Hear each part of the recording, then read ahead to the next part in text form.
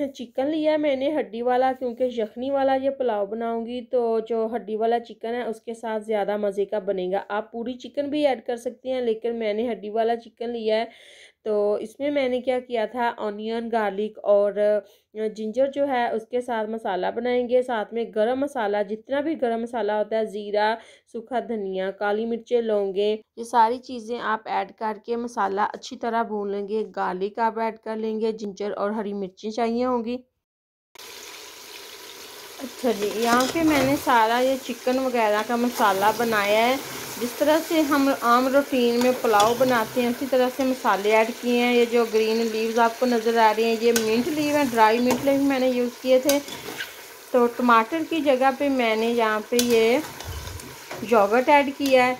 गरम मसाला जो साबुत है वो ऐड किया, सॉल्ट ऐड किया, हरी मिर्चें, अदरक, लहसुन।